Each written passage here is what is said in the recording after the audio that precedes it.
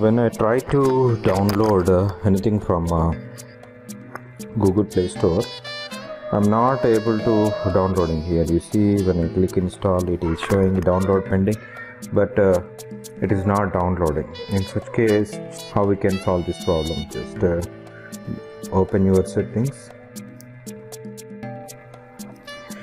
click system apps, look for Play Store, it's not here, and click install apps. Now click on Google Play Store. Now click clear data,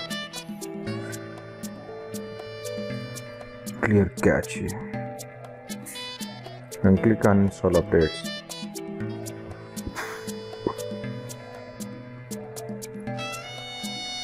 Now we need to restart it.